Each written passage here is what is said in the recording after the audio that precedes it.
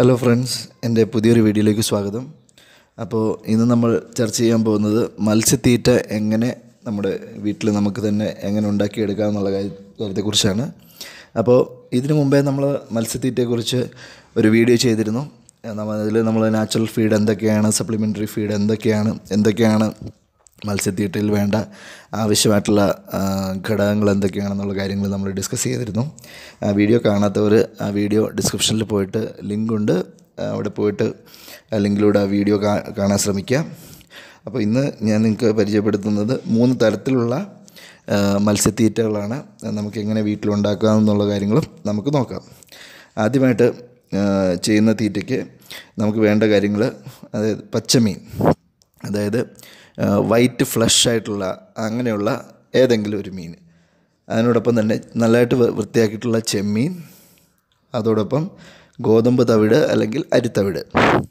Okay, ആദ്യമായിട്ട് ഈ പച്ചമീൻ അല്ലെങ്കിൽ വൈറ്റ് ഫ്ലഷുള്ള ആ മീൻ, അതിൻ്റെ ഫ്ലഷ് അതും എടുത്ത് അതിനോടൊപ്പം ചെമ്മീൻ, നല്ലതായിട്ട് വൃത്തിയാക്കിയിട്ടുള്ള ചെമ്മീൻ നന്നായിട്ട് അരിഞ്ഞ് ചെറുതായിട്ട് നന്നായിട്ട് അരിഞ്ഞിട്ട് അത് നമ്മൾ നന്നായിട്ട് രണ്ടും കൂടെ മിക്സ് ചെയ്തെടുത്ത് നമ്മളൊരു പ്ലാസ്റ്റിക് ബാഗിലാക്കി വെക്കുകയാണെങ്കിൽ നമുക്ക് മത്സ്യങ്ങൾക്ക് കുളത്തിലേക്ക് ഇട്ട് കൊടുക്കാവുന്നതാണ്.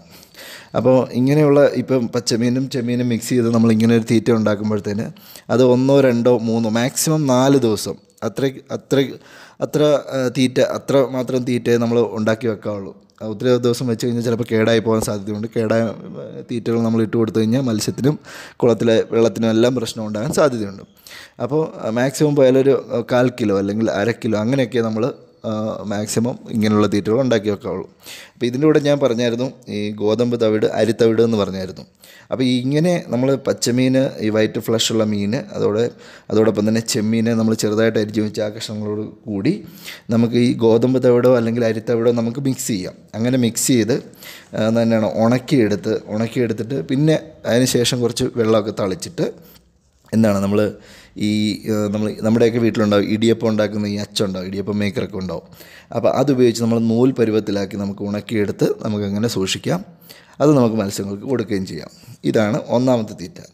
അടുത്തായിട്ട് നമുക്ക് ചെയ്യാനുള്ള തീറ്റയ്ക്ക് വേണ്ടിയത് ഗോതമ്പ് പൊടി, ഗോതമ്പ് തവിട്, ചോളപ്പൊടി, പിന്നെ ചിക്കൻ വേവിച്ചത് നല്ലതായിട്ട് ചെറിയ കഷ്ണങ്ങളായിട്ട് അരിഞ്ഞത്, അതിനോടൊപ്പം തന്നെ നമ്മൾ ഈ ചിക്കൻ വേവിച്ച വെള്ളം നമ്മളെടുക്കുക. അപ്പോൾ ഈ പറഞ്ഞ കാര്യങ്ങൾ ഗോതമ്പ് പൊടി, ഗോതമ്പ് തവിട്, ചോളപ്പൊടി, ചിക്കൻ വേവിച്ചത് ചെറിയ കഷ്ണങ്ങളാക്കി ചെറുതായിട്ട് അരിഞ്ഞത്, അതെല്ലാം നമ്മൾ ഈ ചിക്കൻ വേവിച്ച വെള്ളം ഉപയോഗിച്ച് നന്നായിട്ട് മിക്സ് ചെയ്തിട്ട് അത് ഈ ഇടിയപ്പം മേക്കർ ഉപയോഗിച്ച് നൂൽ പരുവത്തിലാക്കി എടുത്തിട്ട് നമ്മളത് ഉണക്കിയെടുക്കുകയാണെങ്കിൽ അത് മത്സ്യങ്ങൾക്ക് കൊടുക്കാവുന്നതാണ്. നമുക്കത് ഉണക്കി അങ്ങനെ സൂക്ഷിച്ച് അങ്ങനെ ഒരു പൊടിയാക്കി അങ്ങനെ ഒരു പരുവത്തിലാക്കി നൂൽ പരുവത്തിലാക്കി എടുത്തു കഴിഞ്ഞാൽ പ്ലാസ്റ്റിക് ബാഗിലൊക്കെ ആയിട്ട് നല്ലതായിട്ട് സീൽ ചെയ്ത് കെട്ടിയൊക്കെ വെക്കുകയാണെങ്കിൽ നമുക്ക് കുറച്ച് ദിവസത്തേന്, ഒരാഴ്ചത്തേന് അല്ലെങ്കിൽ 4-5 ദിവസത്തിനൊക്കെ നമുക്ക് മത്സ്യങ്ങൾക്ക് കൊടുക്കാവുന്നതാണ്. ഓക്കെ, ഇനി അടുത്ത മത്സ്യത്തീറ്റ നമ്മൾ ഉണ്ടാക്കുന്നതിന് വേണ്ട കാര്യങ്ങൾ അരിത്തവിട് അല്ലെങ്കിൽ ഗോതമ്പ് തവിട് അല്ലെങ്കിൽ മീൻ പൊടിക്ക് വേണ്ടി നമുക്ക് സാധാരണ നമുക്ക് കിട്ടാവുന്ന, അതായത് പെട്ടെന്ന് കിട്ടാവുന്ന, ഇപ്പോൾ നമുക്ക് ഈ ചെമ്മീനൊക്കെ നമുക്ക് ഇങ്ങനെ ചെറിയ ചെറിയ പാക്കറ്റുകളായിട്ടൊക്കെ മേടിക്കാൻ കിട്ടും. അപ്പോൾ അതൊക്കെ നമ്മൾ നന്നായിട്ട് മിക്സിയിലൊക്കെ ഇട്ട് അടിച്ചെടുക്കുകയാണെങ്കിൽ നമുക്ക് അത് മീൻ പൊടിയായി. അപ്പോൾ അതിനോടൊപ്പം തന്നെ കടലപ്പിണ്ണാക്ക്, അപ്പോൾ അരിത്തവിട് അല്ലെങ്കിൽ ഗോതമ്പ് തവിട്, മീൻ പൊടി, കടലപ്പിണ്ണാക്ക് എന്നീ സാധനങ്ങളാണ് വേണ്ടിയത്. അപ്പോൾ ഈ സാധനങ്ങൾ നന്നായിട്ട് നമ്മൾ പൊടിച്ചെടുക്കുക. നന്നായിട്ട് പൊടിച്ചെടുത്തതിന് ശേഷം നമ്മൾ വെള്ളം തളിച്ച് മിക്സ് ചെയ്ത് എടുക്കുക. എന്നിട്ട് നമുക്ക് വേണമെങ്കിൽ ഈ തീറ്റ നമുക്ക് ചെറിയ ഉരുളകളാക്കിയിട്ട് നമുക്ക് കുളത്തിൽ മത്സ്യങ്ങൾക്ക് ഇട്ട് കൊടുക്കാവുന്നതാണ്. അല്ല എങ്കിൽ ഇങ്ങനെ നമ്മൾ മിക്സ് ചെയ്തെടുത്തതിന് ശേഷം നമ്മൾ നേരത്തെ പറഞ്ഞതുപോലെ തന്നെ ഇടിയപ്പം മേക്കർ അല്ലെങ്കിൽ നമ്മൾ ഇടിയപ്പം ഉണ്ടാക്കുന്ന അച്ച് ഉപയോഗിച്ചിട്ട് നൂൽ പരുവത്തിലാക്കി എടുക്കാം. എന്നിട്ട് നമ്മൾ ആ തീറ്റ നമ്മൾ വെയിലത്തൊക്കെ വെച്ചിട്ട് ഉണക്കിയെടുക്കുകയാണെങ്കിൽ, പ്ലാസ്റ്റിക് ബാഗിലൊക്കെ ആക്കി വെക്കുകയാണെങ്കിൽ കുറച്ച് ദിവസത്തിന് നമുക്ക് മറ്റ് തീറ്റകൾ ഉപയോഗിക്കേണ്ട കാര്യമില്ല. നമുക്ക് കുളത്തിലേക്ക് മത്സ്യങ്ങൾക്ക് നമുക്ക് ഇട്ട് കൊടുക്കാം.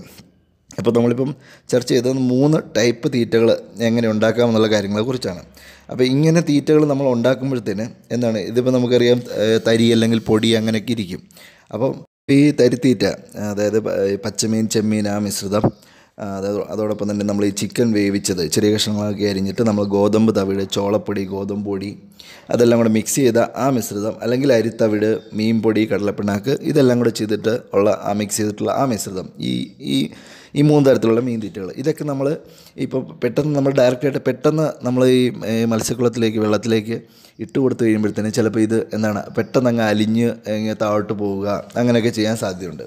അപ്പോൾ നമ്മൾ എന്താ ചെയ്യുന്നതെന്ന് വെച്ച് കഴിഞ്ഞാൽ കുളത്തിൻ്റെ 1-2 സൈഡുകളിലായിട്ട് നമ്മൾ ഒരു പ്ലാസ്റ്റിക് പാത്രം കുറച്ച് കിഴുത്തകളൊക്കെ ഇട്ടിട്ട് ഒരു പ്ലാസ്റ്റിക് പാത്രം ഇങ്ങനെ നമ്മൾ കുറച്ചൊന്ന് ഇറക്കിയിട്ട് കൊടുക്കുകയാണെങ്കിൽ നമുക്ക് ഇതുപോലുള്ള തീറ്റകളൊക്കെ നമുക്ക് അവിടെ ഇട്ട് കൊടുക്കാം. അപ്പോൾ തീറ്റകൾ ആവശ്യത്തിന് ഇട്ട് കൊടുക്കാം, തീറ്റകൾ നഷ്ടപ്പെടുന്നുമില്ല, കുഴപ്പങ്ങളൊന്നും ഉണ്ടാകത്തില്ല. കാരണം ഒത്തിരി ഈ തീറ്റ താഴ്ന്നു പോയി കഴിഞ്ഞ് കഴിഞ്ഞാൽ നമുക്ക് എന്താണ് 100% ഇതിപ്പോൾ മത്സ്യങ്ങൾ കഴിക്കുന്നുണ്ടോ ഇല്ലയോ എന്നൊന്നും നമുക്ക് 100% നമുക്ക് പറയാൻ പറ്റത്തില്ല.